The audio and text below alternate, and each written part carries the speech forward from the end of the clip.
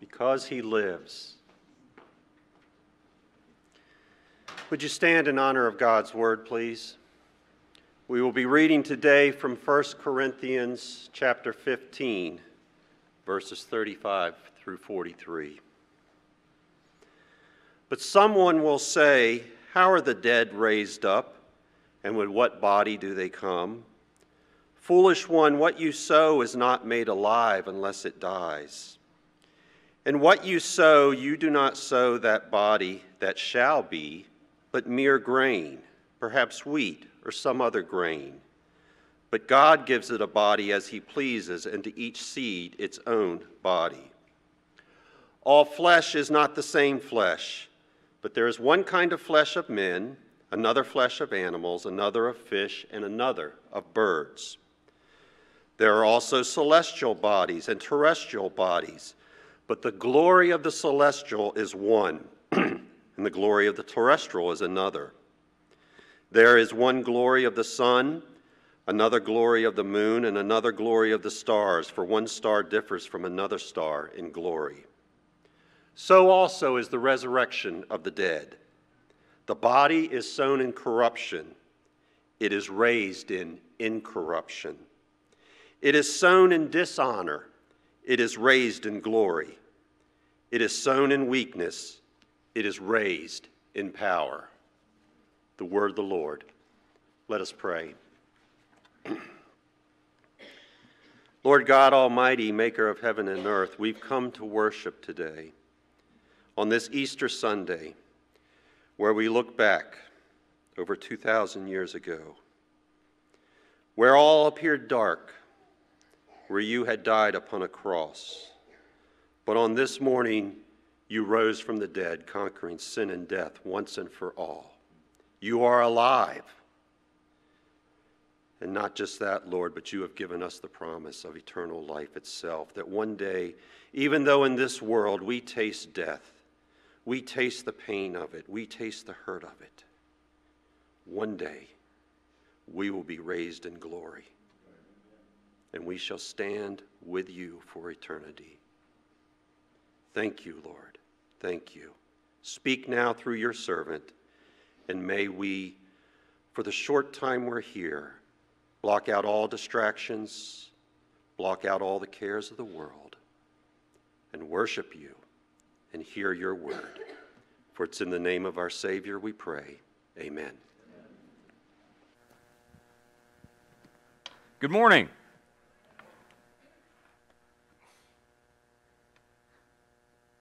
We are in 1 Corinthians 15. 1 Corinthians 15. Are we dismissing for children's church today? I believe we are. Children are dismissed for children's church.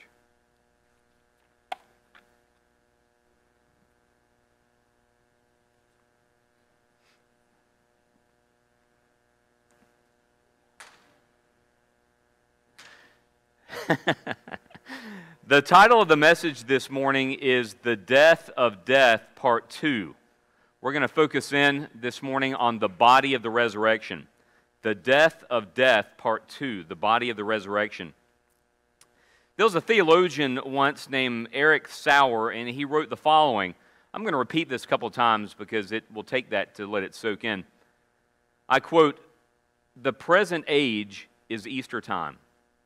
It begins with the resurrection of the Redeemer, and it ends with the resurrection of the redeemed.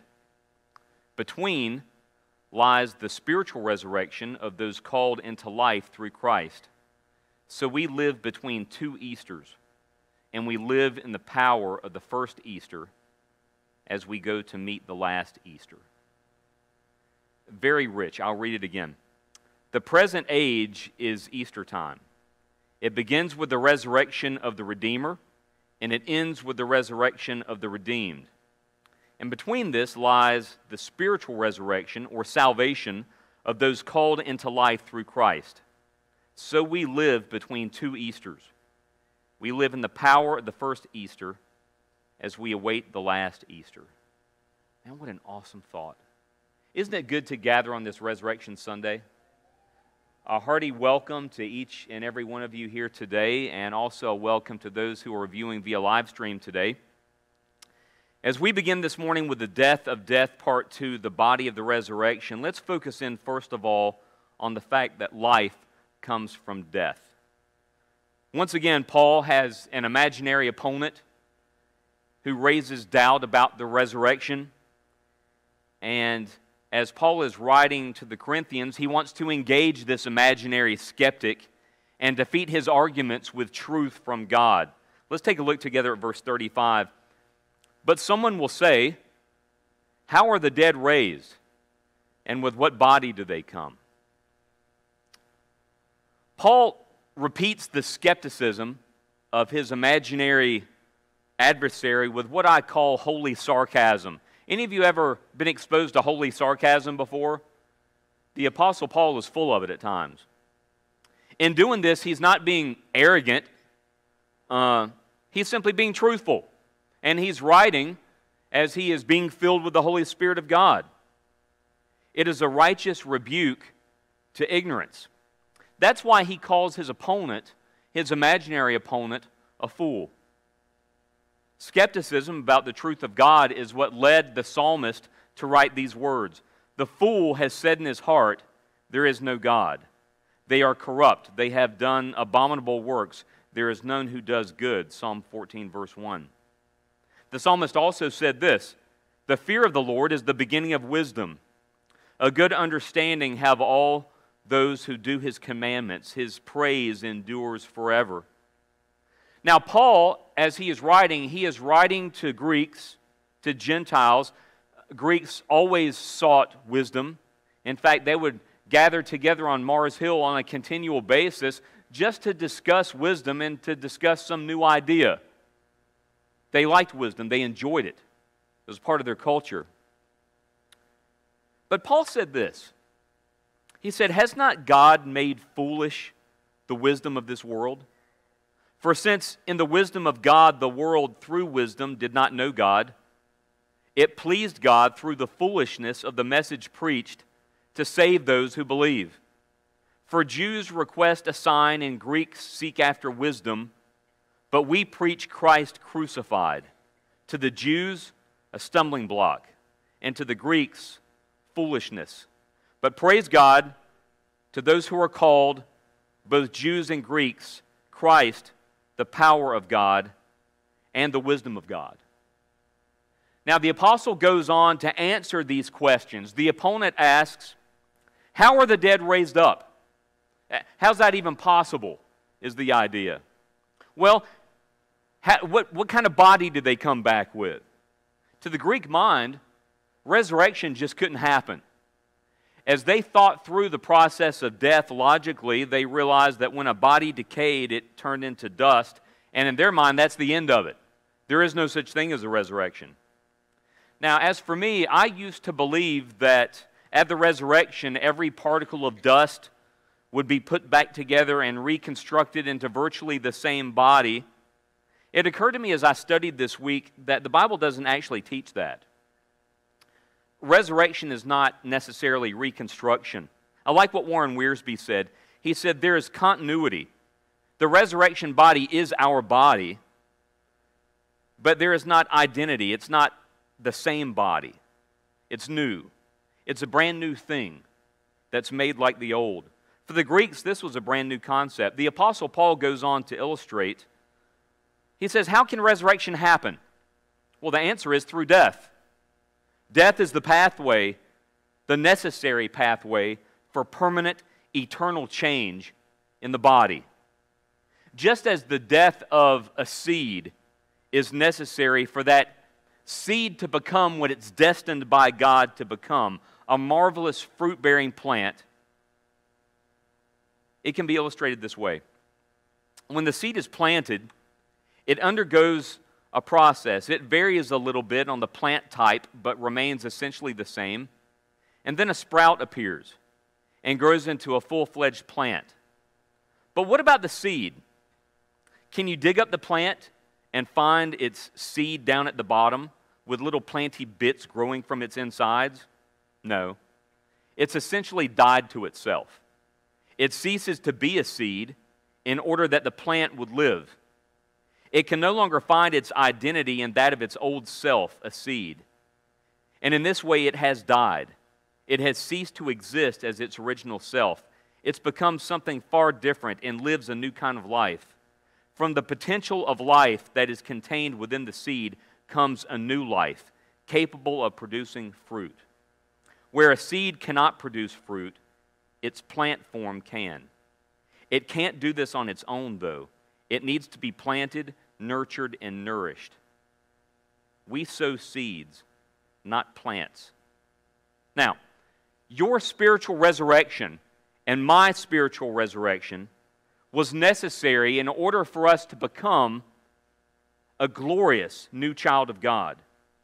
Now, would you agree with me that God grants new life as He raises us out of the darkness of spiritual death and breathes into us the Holy Spirit of God?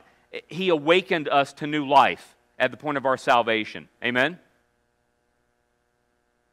He granted us His life, eternal life. Since Jesus is eternal life, He gave us the gift of Himself. Now, in keeping with that thought, as we talk about physical resurrection, it's been promised by Jesus that He would raise us up from the dead. Just as He raised us spiritually from the dead, He would do so physically, and that we would be with Him throughout all of eternity. God told Adam, we mentioned this morning in the first message, that on the day that he ate of the fruit of the forbidden tree, he would surely die.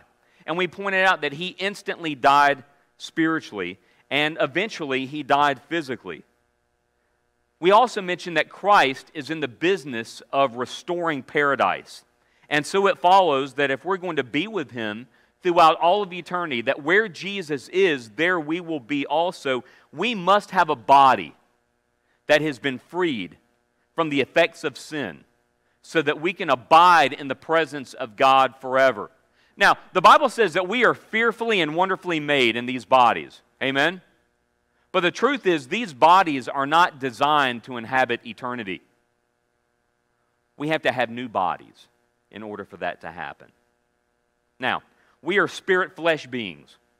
That's the way that we've been designed. Angels are spirit beings. Human beings are spirit-flesh beings. It's God's design. And so for us to inhabit eternity with God, then it requires resurrection. And as we've said before, God came in the likeness of sinful flesh so that He could bring us to God. He arose, and since He arose, we will rise also. Jesus said, "Most assuredly I say to you, unless a grain of wheat falls into the ground and dies, it remains alone. But if it dies, it produces much grain." John 12:24. So Jesus offered up His life. He offered up His death. Now I think that you'd agree with me that Jesus' life was a beautiful thing while He was born and while He lived and as He ministered here on this earth. His body, he said, was prepared for him by the Father. He died as an investment. Whenever you sow seed, what is it that you expect? You expect a spiritual harvest to come from the investment that you made in sowing the seeds. Well, Jesus died as an investment. And just as we sow seeds as an investment for a larger crop, that's what Jesus sowed, and that's what he expects, and that's what he is gaining. And he will keep on gaining as every soul comes to faith in the Lord Jesus Christ. Now, beyond this, as we sow seeds in the ground, we expect to get the same type of crop. I'm not going to sow corn and expect to reap barley, right? Whatever I sow, that I expect to reap. And since we pointed out in the early service today that Jesus is the first fruits of the resurrection, and he's expecting a harvest, the first fruit, the guarantee of the harvest that was to come, what type of harvest is he expecting to come? Just like the first. And that is why the resurrection body that we will have throughout eternity will be just like the body that Jesus had when he rose from the dead. And that is an awesome thought. Now, concerning the resurrection, what is produced through change is more beautiful than it was before. Now, as handsome as I am standing up here on the platform, at least my wife thinks I am. It doesn't matter what the rest of you think. My wife thinks I look good. Ask her. She'll tell you. I'm going to look far better in eternity. Somehow I don't think I'm going to be 30 to 40 pounds overweight in eternity. In the resurrection, what is produced through change is more beautiful than it was before. The butterfly is more beautiful than the caterpillar. Amen? We have any gardeners in here? I'm not a gardener. But I do know this, that the tulip is more beautiful than the bulb that goes in the ground. Even Christ, as he is described in glory, as beautiful as he was on this planet, he is radiant in glory, as described by John the Apostle.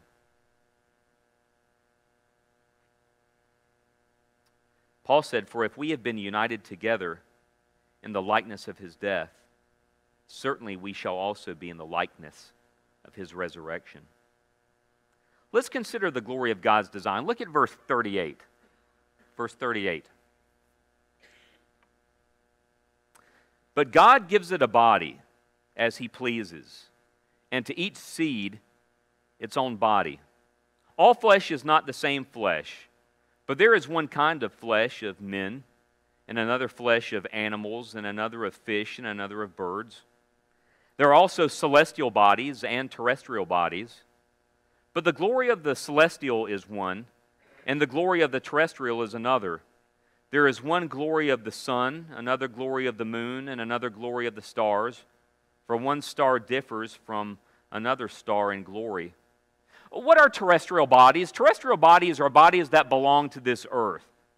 They are glorious because they're designed by God. God does all things well. Amen? He does all things well. He made all things according to his beautiful design that came forth from his infinitely beautiful mind. And he designed those bodies the way he did because it pleased him to do that. It was good. The Bible says that he made man a little lower than the angels, and God looked at his earthly creation, and it was very good. Nevertheless, there's different types of glory that are assigned to flesh of different types.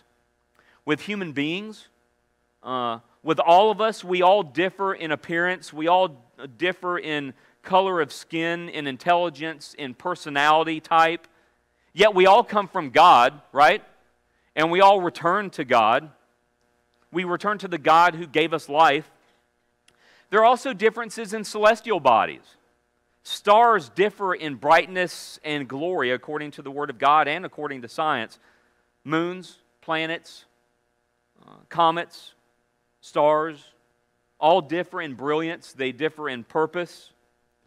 We look at the heavenly bodies that we see in the nighttime sky, and we look at those things with wonder, and we look at the nighttime sky in awe because of the great beauty that we see there. It is so far away, but yet it is so beautiful because it comes from the mind of a beautiful God. There's a difference between the terrestrial and the celestial. The terrestrial, as we've said, belongs to this earth. Now, this analogy in the Scriptures, get a hold of this, it corresponds to the first and the second birth. We belong to this earth because we have been born as human beings on this planet, right? We are all naturally born and are part of this world. For the elect of God, however, we become citizens of heaven. We have a celestial ancestry through second birth. Now, our true home as children of God, for those who know Jesus as Savior, our true home is not terrestrial any longer. Our home is celestial. At the resurrection, we are going to be outfitted for our celestial eternity, our celestial existence. And we won't need spacesuits to survive. We won't need rockets or rocket fuel or space shuttles or anything like that. That's why the redeemed are compared to the stars in this text. Our true home is celestial. As wonderful as that is, just as on earth life has different levels of glory, so in eternity there'll be different levels of glory. Did you know that some saints will shine brighter than others? We're all going to be shining as the sun, but some saints will be shining brighter than others in glory, according to the different levels of sanctification that are achieved as we walk with Jesus during our stay here. While we stay here, we are dwelling in these earthly tents, these earthly tabernacles. But the time is coming soon when we're going to put off those tents, those tabernacles. And that brings us to our second point this morning, our permanent tabernacle. The Apostle Peter said, yes, I think that it's right, as long as I'm in this tent, to stir you up by reminding you, knowing that shortly I must put off my tent, just as our Lord Jesus Christ showed me. He was putting off his tent. What that means is that he was going to die. And his immaterial part would come out of and be separate from his material part. Let's consider the natural body versus the resurrected body. Look with me at verse 42. So also is the resurrection of the dead. The body is sown in corruption. It is raised in incorruption. It is sown in dishonor. It is raised in glory. It is sown in weakness. It is raised in power. It is sown a natural body. It is raised a spiritual body. There is a natural body, and there is a spiritual or celestial body. And so it is written, the first man, Adam, became a living being. The last Adam became a life-giving spirit. However, the spiritual is not first, but the natural, and afterward the spiritual. The first man was of the earth, made of dust. The second man is the Lord from heaven. As was the man of dust, so also are those who are made of dust. And as is the heavenly man, so also are those who are heavenly. And as we have borne the image of the man of dust, we shall also bear the image of the heavenly man. When a human body goes into the ground, it is sown, so to speak, like a seed. It is sown in corruption. It's temporary. That means that that body which goes into the ground decays. Actually, according to the rules of the Old Testament, that body is considered to be unclean. It is sown in dishonor, meaning that it is imperfect. It's an imperfect body. The human body is prone to sickness. It is prone to disease. It is prone to deformity. It's even prone to biological abnormalities such as mental retardation, Down syndrome, all the effects of the curse of sin in this world. The body that is buried is a natural body that is weak. It is susceptible to, as we said, sickness, disease, fatigue, damage. These are all effects of us living in this fallen world. But the resurrected body is raised to be permanent, not temporary. It is eternal. It is raised not imperfectly, but it is raised as a perfect body with no hint or stain of fallenness upon it whatsoever. No sin stains upon it. It is raised in power. The eternal body, the spiritual body, the celestial body that we're talking about here, it cannot be injured.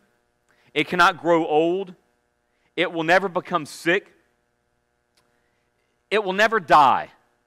It is a perfect celestial body made to inhabit the third heaven, made to inhabit eternity. We will have the same type of body that the Lord Jesus Christ had as He was raised in power. We will be indestructible. We will not be bound by gravity. We will be able to fly. We will appear and disappear. We'll be able to walk through walls. We will literally be able to be anywhere at will. And guess what? And that permanent celestial body that we're talking about, we get to eat and eat and eat. Amen? And not have to worry about getting fat. You know why? Because there's no such thing as a celestial Weight Watchers plan. We don't need it. Amen, Dan the man?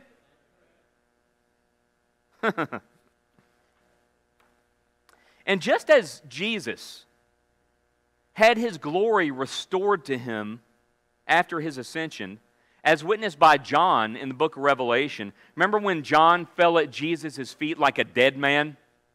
As he was overwhelmed with the Lord Jesus Christ, radiant in all of His glory, so Christ is going to share His glory with you.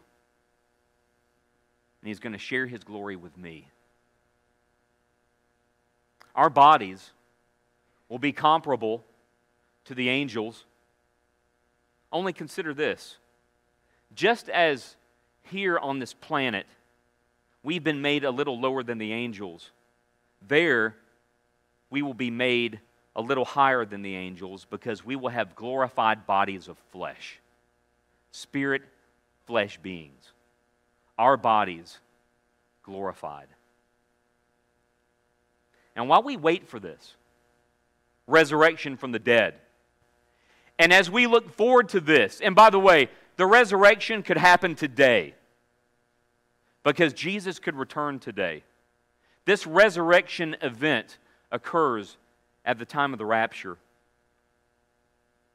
But while we wait for that day, while we wait for, as our brothers call it, that great getting up morning, we have the privilege of being transformed daily into His likeness, even now, spiritually speaking. The physical will follow the spiritual. At salvation, Jesus raises us from the darkness of sin and spiritual death. But then comes the physical, the resurrection of the body. While we wait, we can be transformed into His likeness day by day. We can experience daily metamorphosis. My question to you this morning is, are you a caterpillar or a butterfly? Have you been transformed? Have you undergone spiritual metamorphosis? Metamorphosis is a biological process by which an animal physically develops after birth or hatching.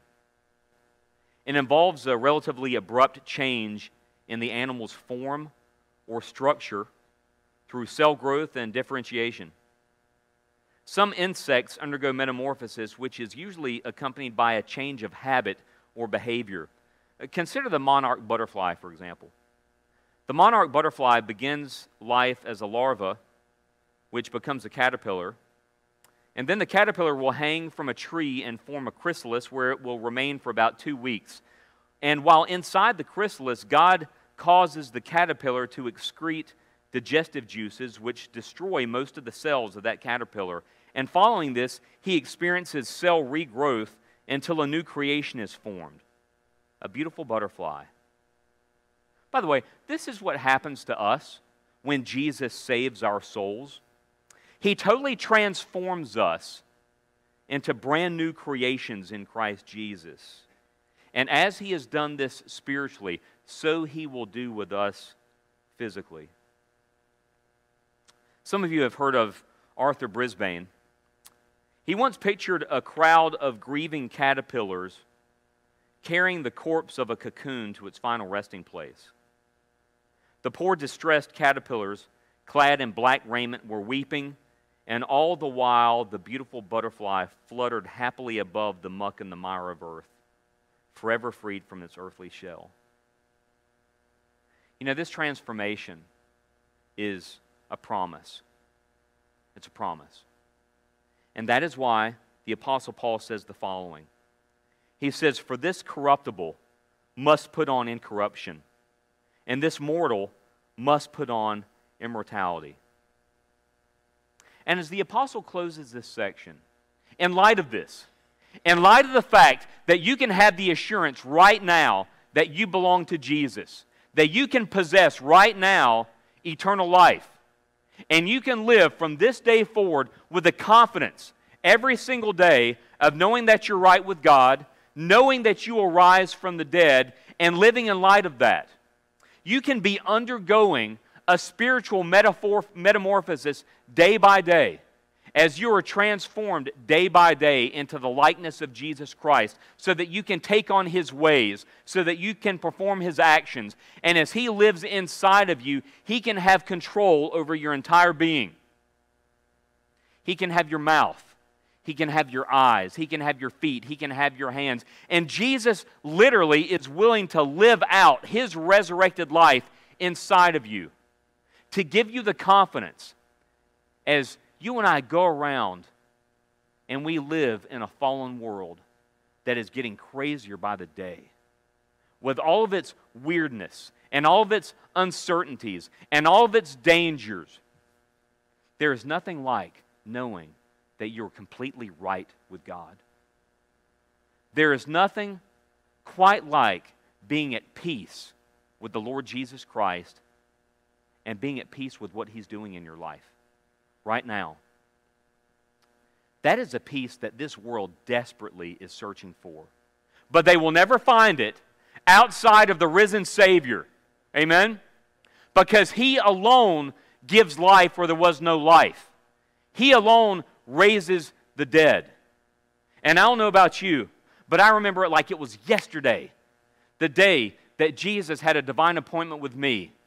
And He spoke into the darkness, which was my existence. And He said, "Steve Harrelson, I command you to live." And He raised me from the dead and gave me the faith to believe.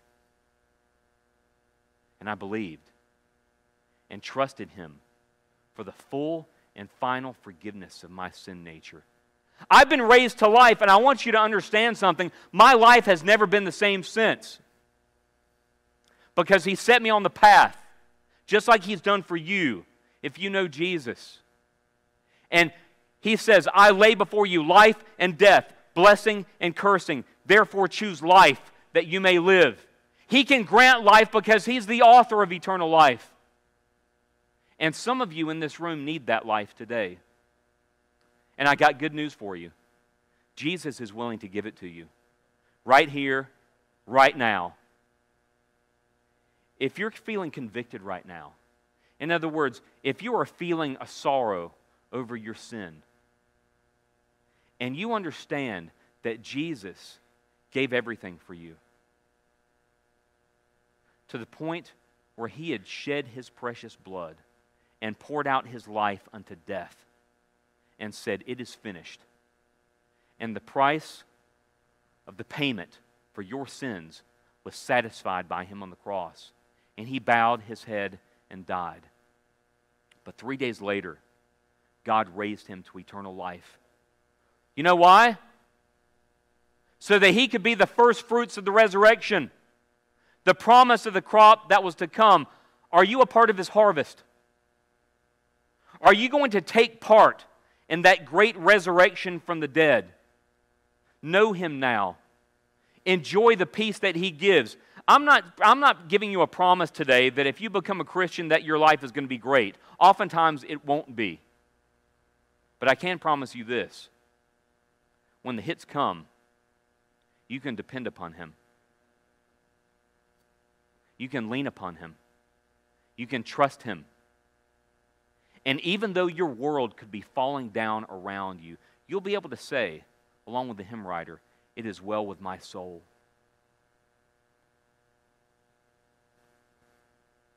It's well with our soul. But it's also going to be well with our bodies. All part of the beautiful design from a beautiful God who loves us. And his salvation is permanent. Do you possess it? Do you want to possess it? It's yours for the asking today. Let's bow and pray.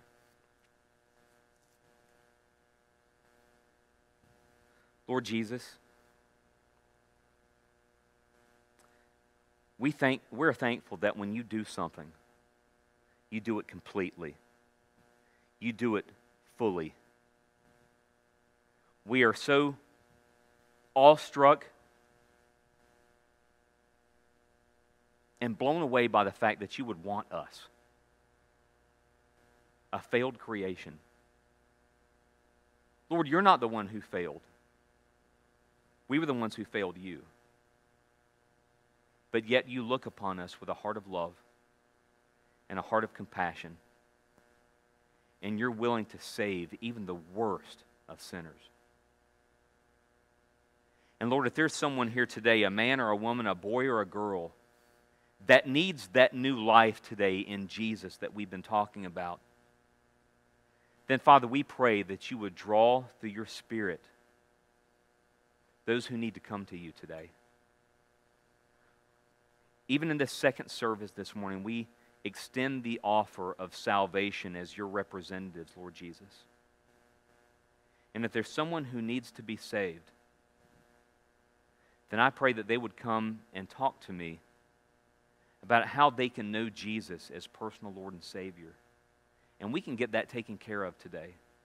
We're not in a hurry. We're not in a rush. And we can go somewhere quiet and show that person from the Bible how they can trust Jesus as personal Lord and Savior. But Lord, I also believe that there are some folks here today who are saved, but yet they have needed to be reminded that they are brand new creations in Christ Jesus. And so, Lord, for those who are here who have already been saved at some point in the past, they know that they're saved. But they also need to re-engage.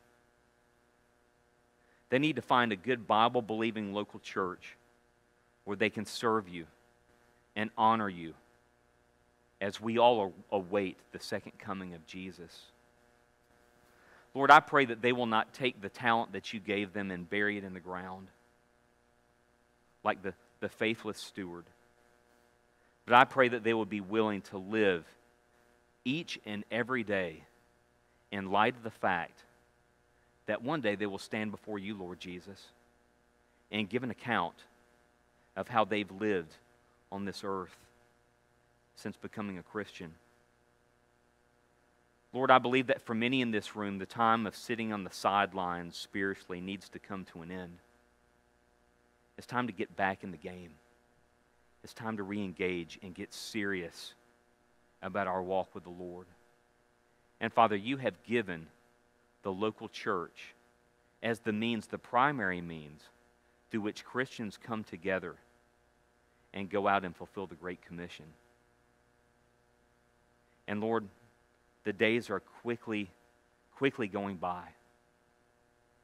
And if there's ever a time that Christians needed to be serious about what you called us to do, it's now. So I pray that you would work in the hearts of believers today and help them to realize how short life is and that eternity is long and that what we do in this life matters for eternity. So, Father, I pray that you would help us to always, always, always keep in the forefront of our mind that Jesus is coming back. And Lord, just as we have spiritually been saved, our bodies will physically be saved as well. Our bodies, Lord Jesus, will be just like yours, and we are so thankful for that promise. So, Lord, I pray that you would work in the lives of everyone who is here this morning. Help us to leave this place in victory.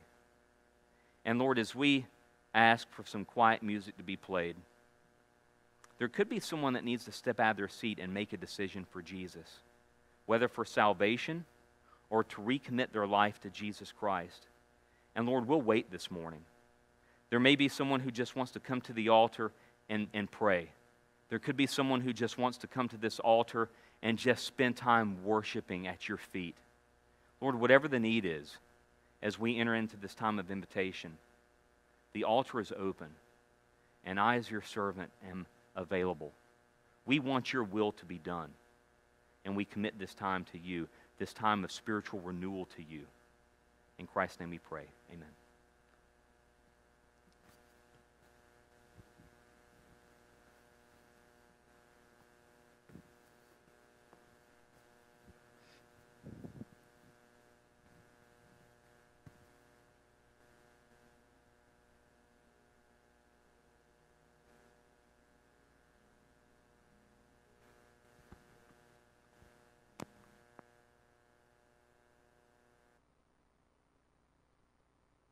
Morning.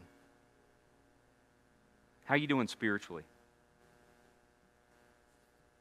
I can't think of a better day than Easter Sunday to say, Lord Jesus, here's my life.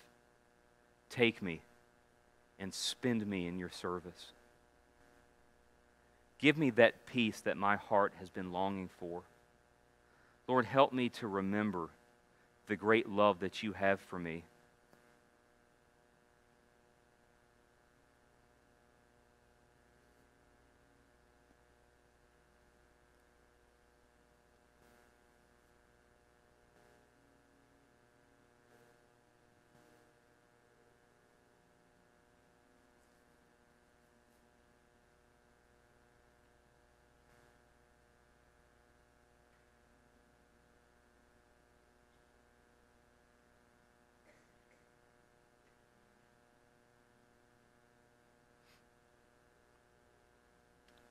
Do any of you need a shot of hope this morning? Then remember what Jesus has done for you. Remember what he will do for you. And be reminded of the plans that he has for you, not only here and now, but throughout all of eternity.